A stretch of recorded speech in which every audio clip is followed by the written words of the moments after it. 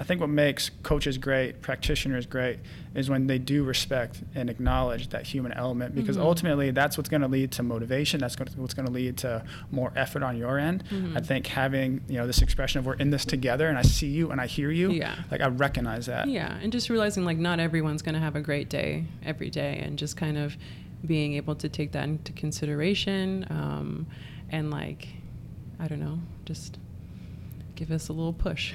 Just give you a little mental nudge. push, or a little extra hugging or something. I don't know. Are there things that help you out in those moments?